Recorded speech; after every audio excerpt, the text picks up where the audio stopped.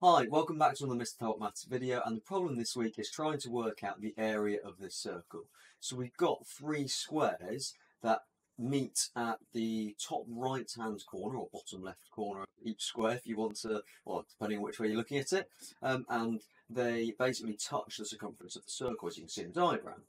So the first thing that you might notice, or that I noticed, is that we have got another 6-unit square that we can draw around this 4 and 2 unit square.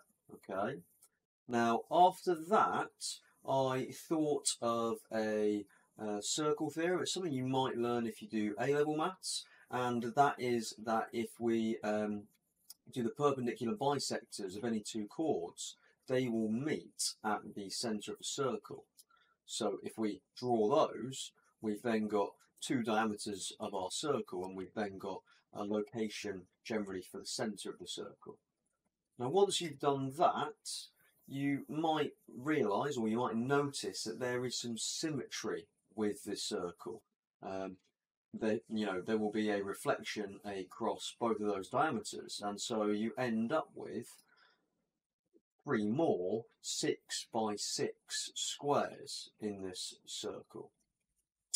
Right, now once you've done that, you might be able to work out what you need to do next. And essentially, you can't just do 6 plus a half a 6 because you're missing this bit here, okay, which we need to know. So the next bit is inserting this diagonal here, this diagonal of a 6 by 18 rectangle. And then we can use Pythagoras to work out what that length would be. But of course, that is also going to go through the centre, so that is going to be two of our radiuses, or the diameter. So the length of that we can work out by Pythagoras, which will be the diameter of our circle.